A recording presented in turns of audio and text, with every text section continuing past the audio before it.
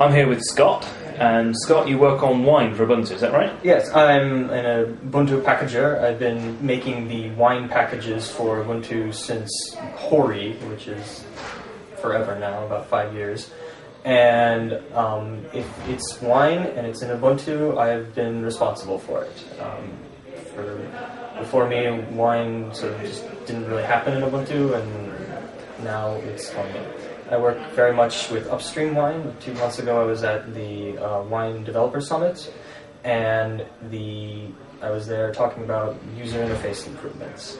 The wine right now has 2 major areas it needs. It needs to work with applications, which is what wine developers are always working on, just fixing bugs and replicating the Windows API and making iTunes work and all this sort of stuff.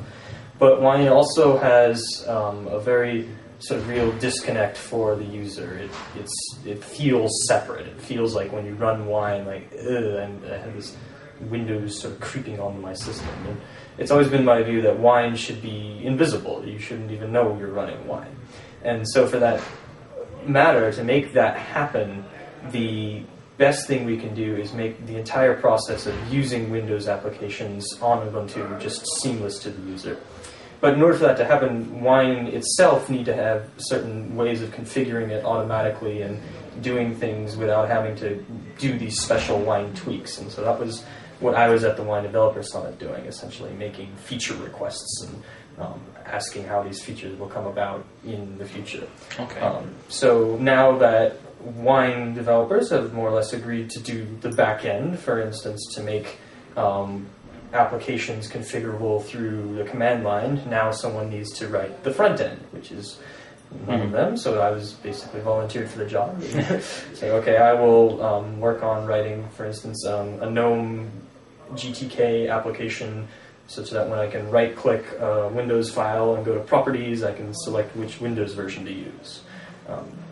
And so now that's my goal for the immediate future for Jaunty, is to just get as much of this usability as I can into the wine we ship. Will that help people install the applications in the first place, as well as running them? Yeah, so right now there's a really big hurdle in that if you don't even have wine installed and you put in your Windows game CD or something like that and you get the Windows application, you really don't know what to do. If you try and just double-click it without wine installed, it'll open up an archive manager and tell you it can't understand it. What part of this project entails is making it such that when we open that, we present what wine is to the user and present it as an option that they can download. The analogy I like to make is how desktop effects were handled in Feisty. We said you can turn these on, they will maybe be useful to you, but it's sort of a technology demo. There's some bugs in it, we're not sure it will work, and then you click OK, wine gets installed. And then when you double-click the application, wine will run it automatically, the installer will come up, and you click through your install shield, and it'll put it in this virtual C drive that's sort of hidden in your home directory. When ideally that should be in Places virtual C drive. The application will make some install shortcuts, and instead of a Windows Start menu, we'll put them at Applications, Wine, Programs, and then that's how you'll launch applications from there. Provided there's no bugs in wine preventing the installer program from running, or for the program itself for that matter. And to do that, we need to use a later version of wine, a good version of wine. And so part of my work is to pick the upstream wine version around the time Jaunty releases and make sure there's no regressions relative to the current wine version. So if someone in Intrepid has been happily using wine and using some program, we really don't want to break that program when they go to Jaunty. And because wine is not making a stable release in Jaunty's timeframe, we have no guarantee of this unless we do a lot of sort of vigorous testing and pick a particular wine version and cherry pick patches. The other option is to do none of that and just keep using the same wine version, but then we miss out on a whole lot of new features. For instance, a whole bunch of new applications have worked since Intrepid came out. If you use a wine beta release. Okay, so you talked about there not being a predicted stable release of wine before Jaunty releases. Now, wine hit 1.0 about a year ago. Yeah, a little after Hardy came out, so we actually backported it to Hardy. Okay. So when is the next stable release likely to be, and what's going to be new in that release? So one of the things that I was a big proponent of when I went to the Wine Developer Summit is having Wine base itself around a time-based release schedule, ideally one that is compatible with Ubuntu, either 6 months or yearly and so on. I was unsuccessful, but instead Wine is going to release on sort of a features-based release.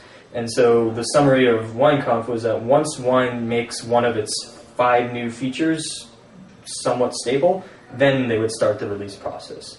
And so if you want to push out a new Wine release, you can help code one of these features and get it in. One of the 5 major features were a replacement for something called the DIB engine, which is what Wine uses to render 2D graphics, which is the fact that Wine doesn't have one is why StarCraft is still slow, even though it's 2008. The Direct 3D 10, if you start implementing that, then that's a huge feature and it will prompt a new release. Support for 64-bit Windows applications. Right now we have the luxury of sort of ignoring it because there are very few of them to actually worry about. The USB support. So Wine could support arbitrary USB drivers, like most notably iPods and iPod Touches, and you plug a new iPod in, and it will now actually work with iTunes. And one other one that I can't remember. So, well, the USB thing would have a huge impact. I know that I've tried to use the TomTom Home application under Wine, and it installs perfectly, and it even runs. You just can't talk to the TomTom. Yeah. That other feature was support for a Cocoa driver for Mac OS X that we really don't care about. So. Okay, cool. So, how big a development community is there around Wine?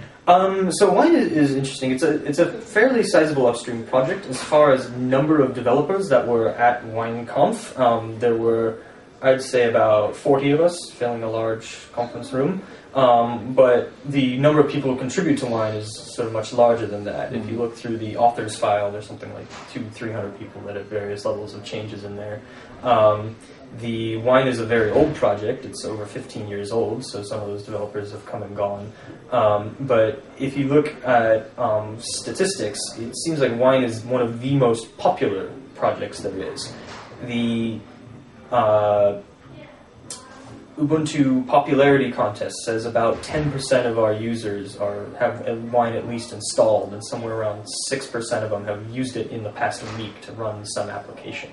So this means we get a lot of feedback in other ways, bug reports, forum pages. You can Google for many Wine how-tos, a lot of them obsolete, but there's a lot of people helping in different fashions, and so that helps. There's also a large application database on WineHQ where people test their new applications and see if they work with the latest Wine, and that in and of itself is a good form of contribution. Okay, cool. So what are the main things you're going to take away from this UDS? Main things from UDS? Well, I'm not just a Wine guy. I've been involved in other sorts of projects here. I'm really excited, for instance, about the new notification system that was talked about, because it's something I thought of sort of independently for a while, and I was about to post about it, and it came out at UDS. The main reason I would want it is just because all sorts of applications, Wine included, can make these sort of passive notifications. For instance, when an application creates a start menu entry, it's not entirely obvious to the user that that would be a place to look in applications, program, or Wine programs, whatever, right? So sort of a passive notification, hey, I just made a new programs menu entry that would help there. It's sort of like when you go to applications, add remove, and install Frozen Bubble, it'll tell you Frozen Bubble now in your games menu. Right? So the equivalent of that for Wine. Excellent use case of this notification system. Excellent. Okay, well, I think we're just about out of time, but thanks for talking to me today. Hey, anytime. I'm going to make a Wine YouTube video showing the current status of Wine and Intrepid and upload it and hopefully link it to this video. So, we'll see it. Excellent. Thank you very much.